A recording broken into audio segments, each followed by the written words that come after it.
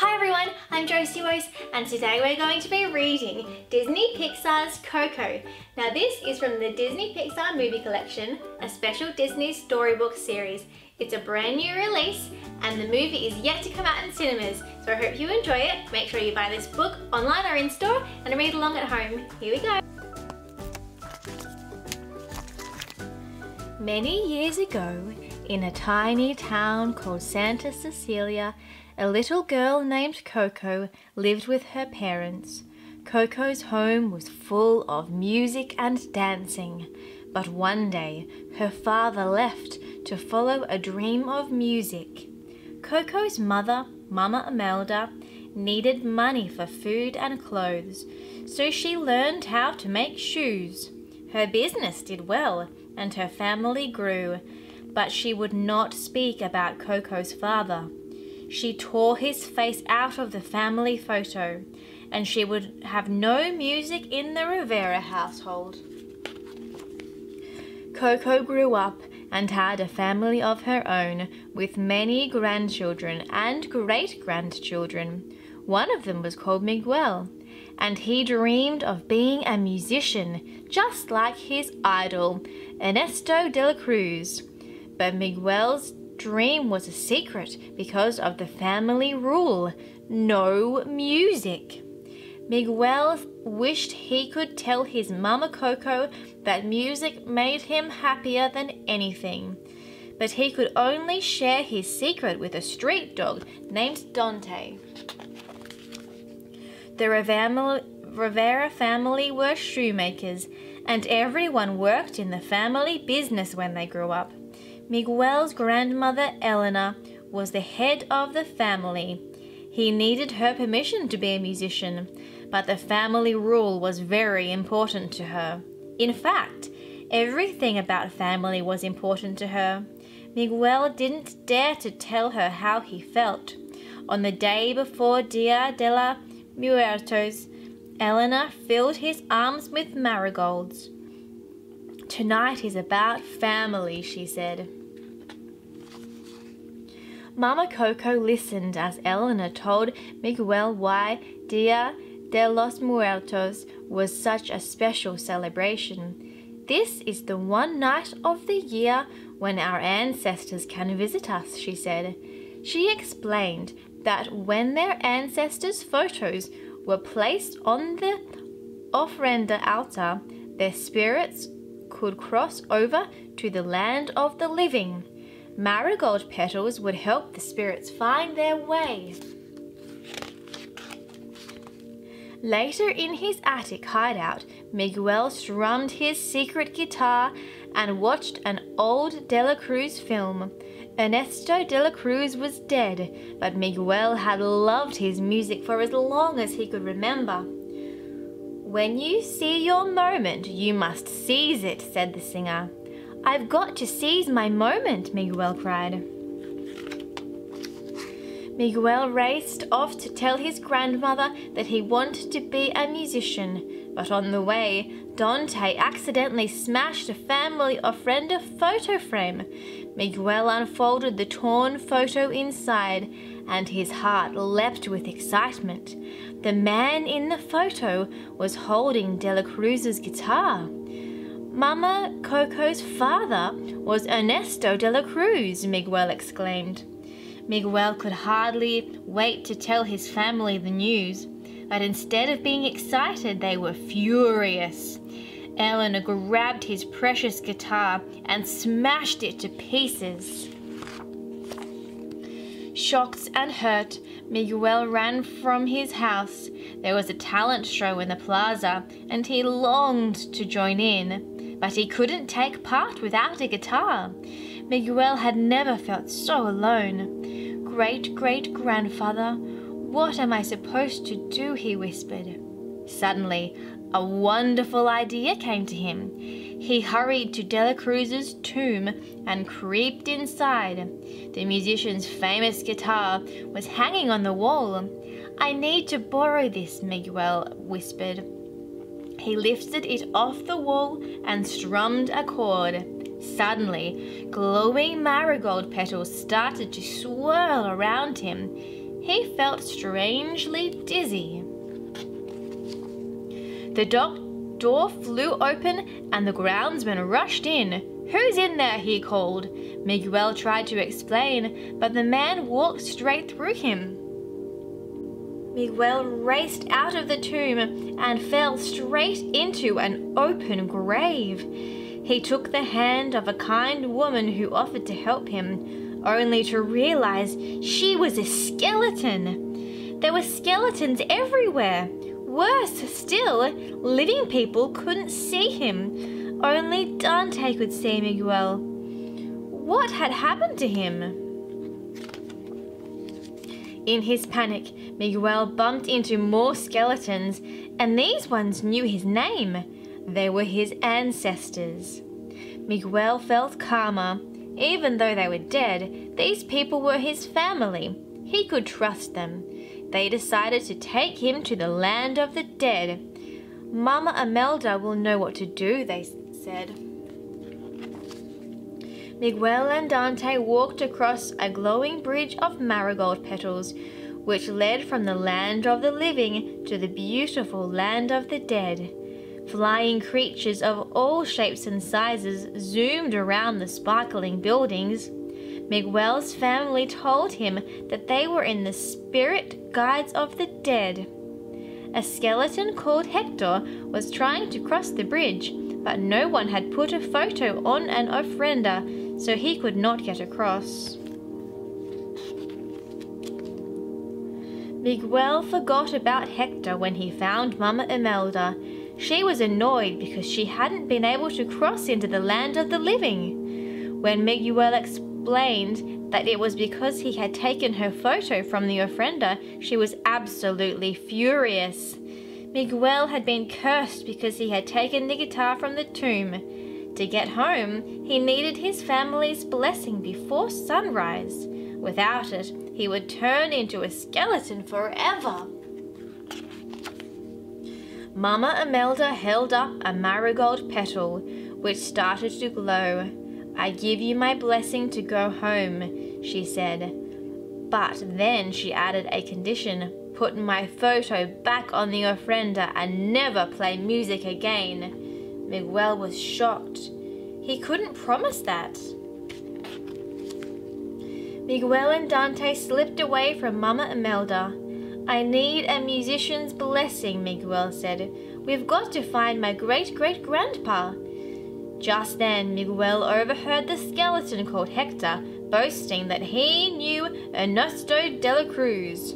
Miguel made a deal with him. Hector would help Miguel to get his great-great-grandpa's blessing. In return, Miguel would put a photo of Hector on his family ofrenda. Then Hector would be able to cross the marigold bridge to the land of the living. Hector helped Miguel to disguise himself as a skeleton. Then they hurried to De La Cruz's show, the Sunrise Spectacular. But the singer wasn't in the rehearsal area. "Ernesto doesn't do rehearsals," said an artist called Frida. "He's too busy hosting that fancy party at the top of his tower." Miguel needed to get into that party. Luckily, there was a contest in the plaza, and the winner would perform at De La Cruz's party. It was Miguel's best chance, but he was going to need a guitar. Hector remembered that his friend Chicharo had a guitar, but poor Chicharo had begun to fade. Hector played a song to comfort him as he vanished into dust. "When there's no one left in the living world who remembers you, you disappear from this world," Hector explained. "We call it the final death." He handed Miguel the guitar. "Come on, you've got a contest to win." Miguel performed at the contest and the audience went wild. But meanwhile, his ancestors had been looking for him. They asked the announcer on stage to tell everyone to look out for a living boy. Miguel was trapped. They had found him. Miguel tried to get away, but Mama Imelda spotted him. "I am giving you my blessing and you are going home," she said. "I don't want your blessing," Miguel cried. He couldn't let her send him home without music. Through all his adventures, it was still the most important wish in his heart. Why wouldn't his family let him follow his heart? Family should support you, he said, but you never will. Miguel ran to De La Cruz's tower and climbed to the top of the grand staircase. There was a crowd of people below, and he could see De La Cruz. He knew what he had to do. Miguel began to play, and the crowd fell silent. He walked towards Ernesto de la Cruz, strumming and singing. Just as he reached De La Cruz, Miguel tripped and fell into the pool. "You are that boy," the musician exclaimed, "the one who came from the land of the living." Miguel realized that the water had washed the disguise away from his face. It was time to tell his idol who he was. Ernesto de la Cruz was thrilled to find out that he was Miguel's great-great-grandfather. He lifted Miguel onto his shoulders for all the crowd to see. "You, my great-great-grandson, are meant to be a musician," announced De La Cruz proudly. Knowing he was running out of time, Miguel asked for De La Cruz's blessing, but at that moment, Hector found them. "You said you'd take back my photo," he said. "You promised, Miguel." He held out the photo of himself. Suddenly he looked pale and weak. "My friend," De La Cruz murmured, recognizing the man in the picture, You're being forgotten." "And whose fault is that?" said Hector. "Those were my songs you took, my songs that made you famous." Miguel gasped. Could this be true? Hector told Miguel that he was alive. He had been a songwriter. He had left his family to play music with De La Cruz, and then he had changed his mind. He had wanted to go home, but De La Cruz had decided to get rid of Hector and steal his songs. "You poisoned me," Hector cried. He tried to grab De La Cruz, but guards dragged him away. Miguel was trembling. Why had his idol done such a terrible thing? And would De La Cruz still send Miguel back home now that the boy knew about Hector? De La Cruz folded Hector's photo and put it in his pocket.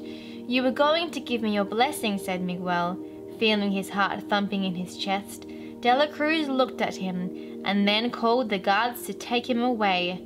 "But I'm your family," Miguel cried. "And Hector was my best friend," said De La Cruz, watching as the guards threw Miguel into a deep pit. Miguel found Hector in the pit. "She's forgotten me," Hector said. "My daughter, my Coco." He sounded as if his heart would break. Miguel's head was spinning. He pulled his family's friend photo out of his pocket. "That's my Mama Coco," he said, pointing at the picture of his great-grandmother. "Where? Family?" said Hector. He told Miguel that De La Cruz's most famous song, "Remember Me," was a lullaby he had written for Coco, so she wouldn't forget him while he was away.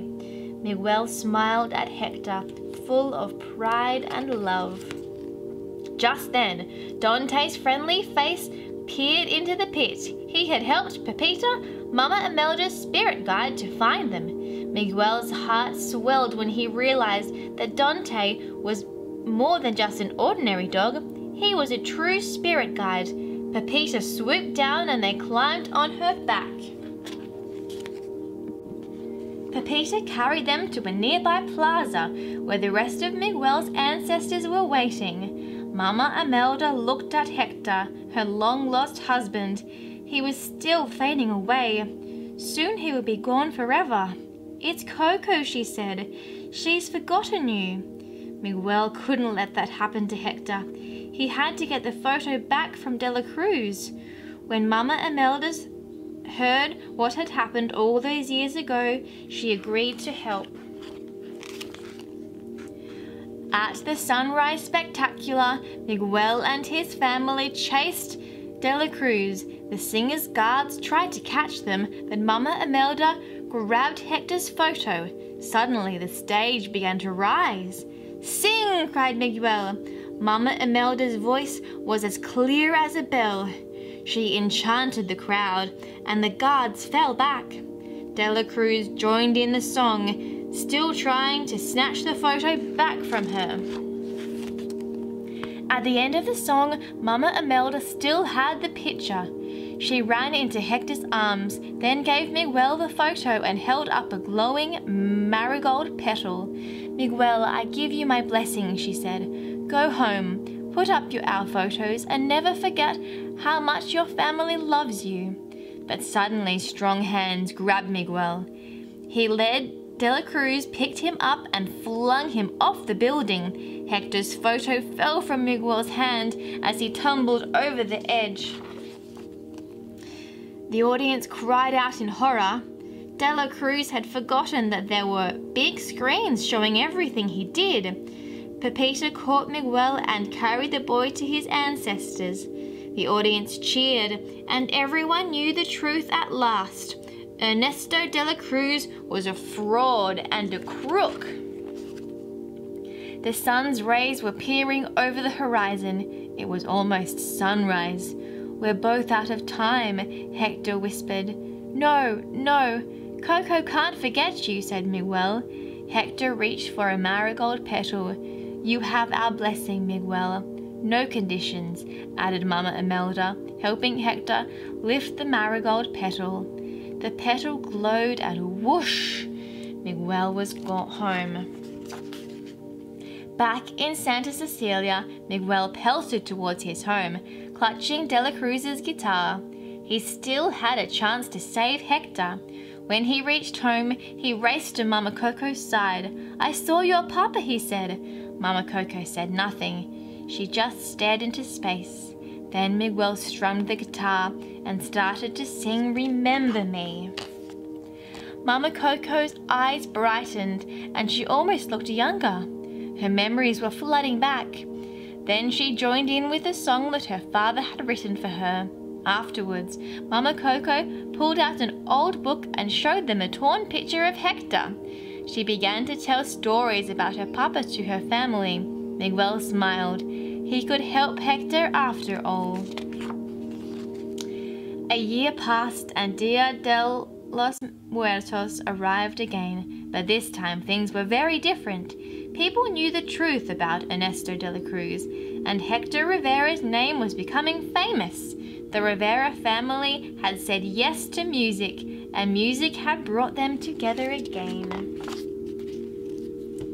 Thanks for reading with me, everyone. If you like this book, make sure you buy it so you can read along at home and you can get to the movies and see this awesome new Disney Pixar movie, Coco. I'm JosieWose. If you like my videos, give it a thumbs up and hit subscribe, and I'll see you later. Bye!